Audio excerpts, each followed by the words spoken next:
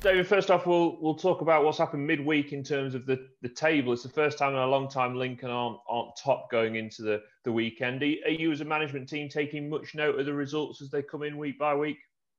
Of course, listen. Of course, we all look at the results. We're fully aware that we've been bumped off the top, but it makes no difference. We've got our own way of going about it. We know that our points tally that we need to hit. And right now, thankfully, we're bang on course. We're heading towards the halfway point of the season. Have the expectations changed because of how well this first half of the season has gone? I would say yes, particularly because we've now played probably most of the teams. We've been in them games all but a couple. We feel that we've progressed as a team, as individuals, but the way they've, whatever players have had to come in. I've said I said this last week. The gaffer drills them from Monday onwards, so everybody knows their role and responsibility in the team. It's just that we've picked up some really fabulous results, and right now we're full of confidence, but we know the amount of hard work that's in front of us. But definitely we're ahead of the game at the minute. You've been involved in coaching quite a while now. How does this group compare in terms of how they're taking on that information and progressing compared to other groups of players you've worked with in the past?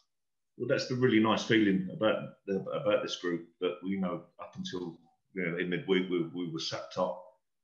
The gaffer and I, along with Rich and Steve, they're really focused, really focused, and that's the most important thing. They're a good, honest group. They're humble, and whatever the gaffers putting up, challenges we're putting in front of them at the minute, they're coming up trumps. But it's due to their hard work. That's the real good feeling amongst us staff. And Connor, I think, was set to return to training this week. How's he been getting on? He's had a real good week's training and comes into first selection for the game tomorrow. Northampton Town, obviously not too long since we last played them and had a comfortable victory. Have they changed much? I know they've had a couple of good results in the last couple of weeks. Has Keith Curl changed anything there, or is it just about the look changing for them? Well, they've bought Morris in from Portsmouth and a young striker, Edmondson from Leeds. So they've had a couple of decent signings.